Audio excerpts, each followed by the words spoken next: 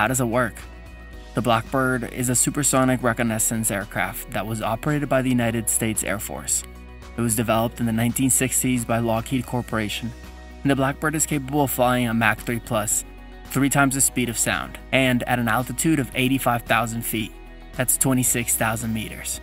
The aircraft is powered by a 2 Pratt & Whitney J58 after burning the turbojet engines. The engines are fed by large fuel tanks that are located in the aircraft's twin fuselage. The Blackbird has a small wingspan and a long, slender body.